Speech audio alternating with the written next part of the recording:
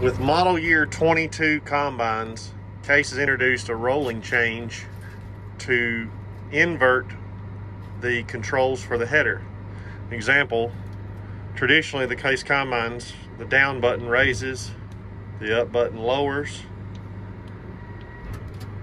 To make this more comfortable for users, if you want to change this, you can go to Toolbox, scroll over to Header 2, scroll all the way down to the MFH raise lower configuration and change it from pilot inverted raise to direct non-inverted raise.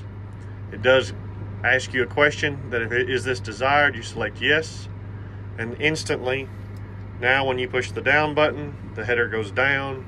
When you push up, the header goes up. Again, this is a rolling change for 22 model combines and later.